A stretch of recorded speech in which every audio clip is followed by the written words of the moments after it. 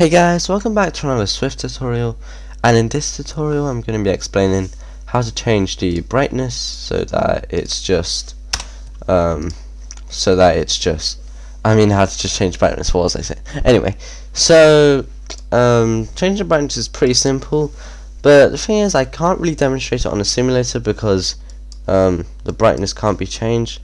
That was kind of like the same reason why the volume wasn't working, but that was also a different reason. But I'm not going to be able to show you guys it actually working on a simulator, but I can show you guys how to do it.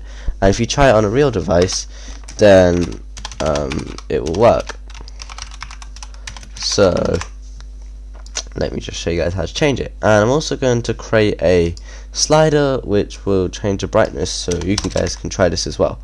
So quite simply, to change the brightness, all you really have to do is you do UI screen dot main dot brightness, and then you just have to do CG float, and you just do your number, so it goes from 0 to 1, and if you wanted the center you could just do 0.5, and that would make it half brightness.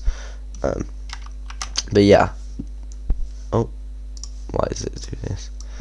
The only problem is every time I try and run this, I mean, it's gonna work, but it just wouldn't, like, the simulator's not going to change at all because it can't display different levels of brightness. But that's fine. So now I'm going to show you guys how to create a slider which will display the brightness, and you can change it around. So let me just do this, and we will just link this slider up like so. We'll call it a slider, and we also have to get a slider changed action, and inside of this all we do is when the sliders change we'll set the brightness to the slider.value like that. So we may have to convert it. Let's just see what the issue is here. No value. Okay, so we just need to make it a CG float, which is easily done, just like that. And now, when you try and do a why is that there?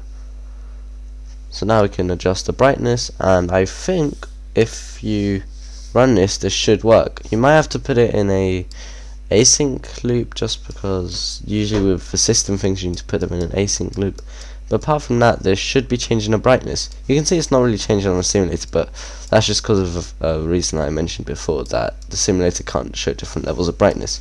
So thanks for watching, and I'll see you guys in the future tutorial. Bye.